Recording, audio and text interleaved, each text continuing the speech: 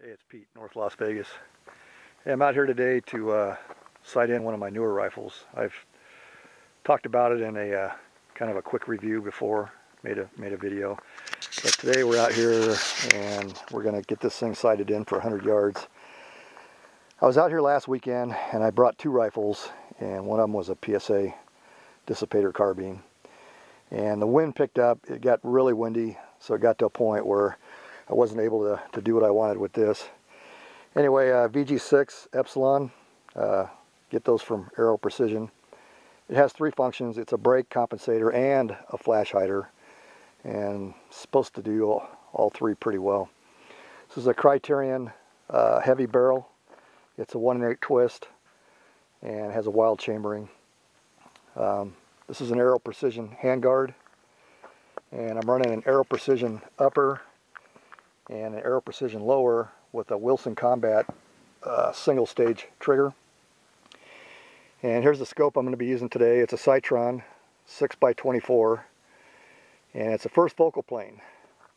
So you guys that aren't familiar with the difference between first focal plane and second focal plane, the quick version is, as you go up and down in magnification on a first focal plane, your crosshairs, subtensions, and holdovers also increase in size. And one of the benefits of first focal plane is the hash marks, the holdovers, your reticle stays accurate through low power and high power settings. Whereas the second focal plane, most of the holdovers, the bullet drop compensation, or whatever you got going on with your reticle, is usually only accurate at the upper magnification or full magnification. So I'm kind of starting to like the first focal plane over the second focal plane in most instances.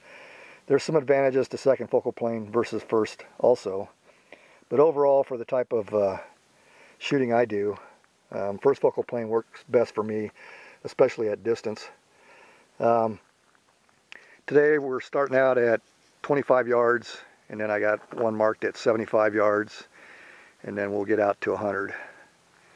And I did a little bit of shooting with this thing last weekend, and it's a tack driver. I mean, I was really shooting some tight groups. But like I was saying earlier, it was too windy.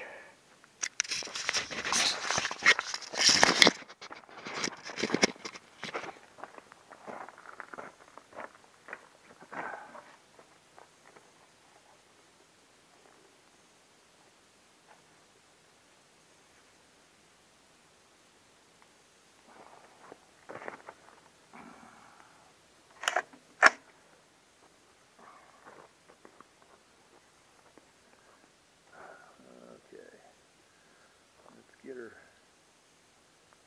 on the upper target.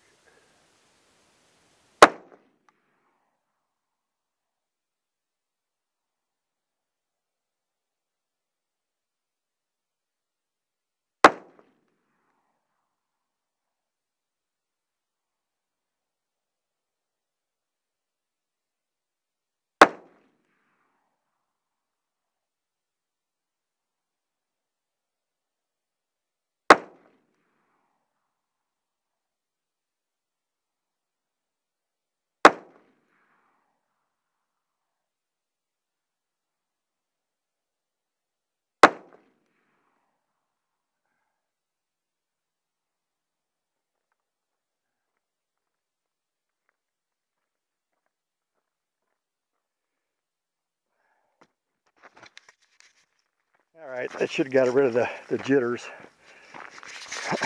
Go see what we did here. I was moving around a little bit, so I don't know how tight it's going to be. I'm not the best shooter. Usually my rifles are way better than I can shoot.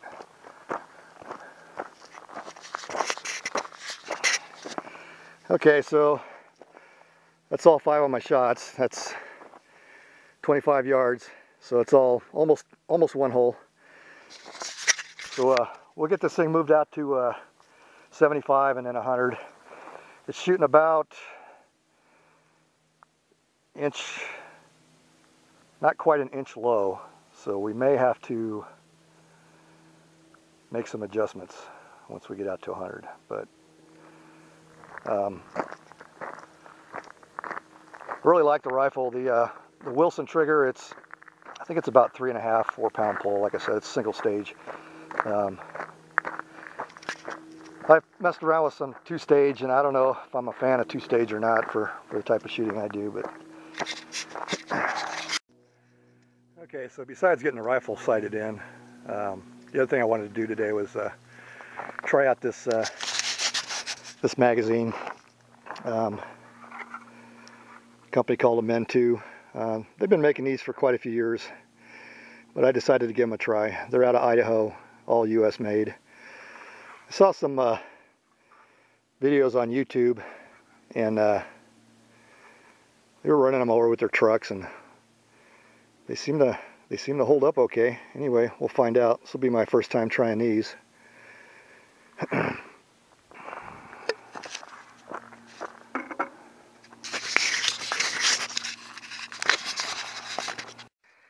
Anyway, this is the ammunition I'm using right now. It's nothing special, just a civilian version of 193 55 grain PMC. I'm using a Lancer mag right now, but besides the Amend that I'm going to try out here pretty soon, I also brought out the 20 round mag pull. Alright, so there's a guy off to the left of me, and just every time he fires, I hear a ricochet. And that tells me he's shooting steel core. I don't know if the camera's picking it up, but that's him over there. Anyway, I just want to say that steel core for target practice out in the desert is probably not the best idea. They have a tendency to ricochet quite a bit more. Anyway.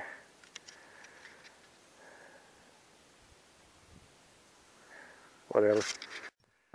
Okay, I just took 8 shots at 100 yards, and the last 3 I made my final scope adjustments, and looking through the scope, I think those last 3 shots were pretty good. So anyway, we'll go down to this target. It's at 100 yards, and we'll just see how I did. I'm really happy right now. This rifle is an absolute tack driver. That's 100 yards. Those are my last 3 shots. These were me making scope adjustments.